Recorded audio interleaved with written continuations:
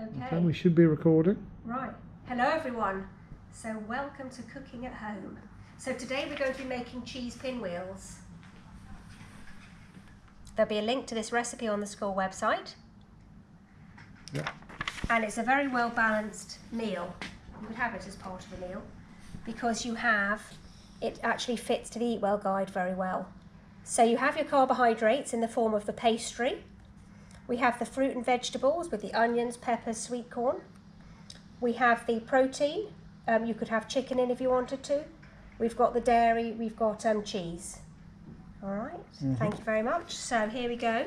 Now the pastry we're going to be using for our cheese pinwheels is puff pastry, and you can buy it either in a block or you can buy it ready rolled.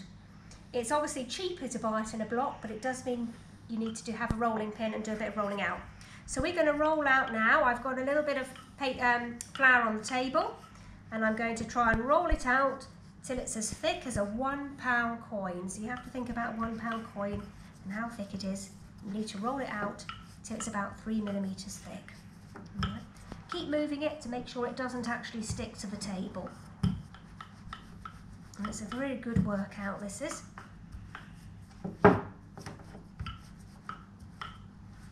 It's beginning to get to a £1 coin thickness now.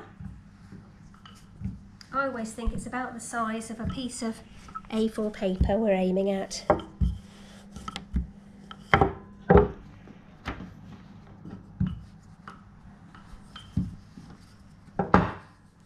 So when you get it to that size, it's got some pepper in the middle of it there, let's leave that out. The next thing you do is you take your tomato passata.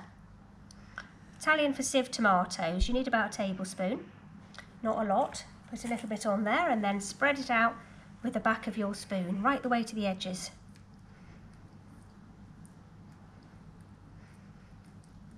Okay, then when you've done that, we can put our vegetables on. So, I've got some onion here, and I'm going to chop that up now. I've got some red onion, and I'm going to just cut the end off, take the peel off,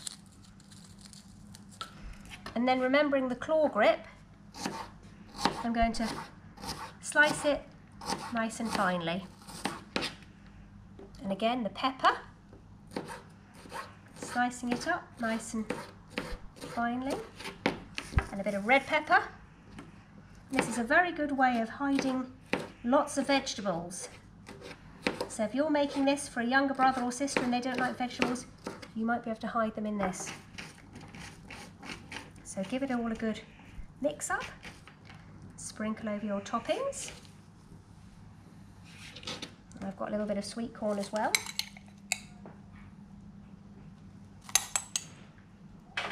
You could also add things like chicken here, meat, tuna fish, herbs. I'm actually going to add a little bit of a spice in mine actually. So I do like it a little bit spicy, a little bit of spice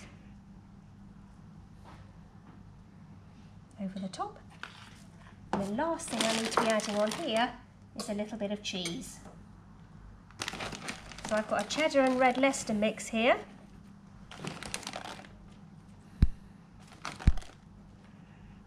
Sprinkled over the top. Right, the next thing you have to do is the rolling up. So you need to roll it up a little bit like a Swiss roll. So I'm going to roll it away from myself. I'm going to just fold it like that, and then I keep on rolling, keeping it fairly tight until I have the seam on the bottom on the table.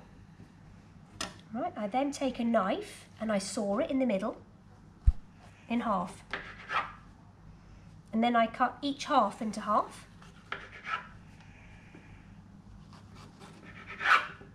And then each half of a half into half. And I should end up with 8 pinwheels. Right, you then take a baking tray and you put your pinwheels so you look down on them. So you see all the lovely fillings in there.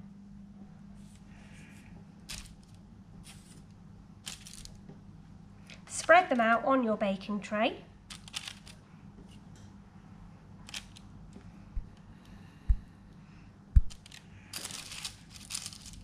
and then put them ready now to go into the oven, and they then go into the oven at 180 for 20 minutes. Happy cooking. Okay.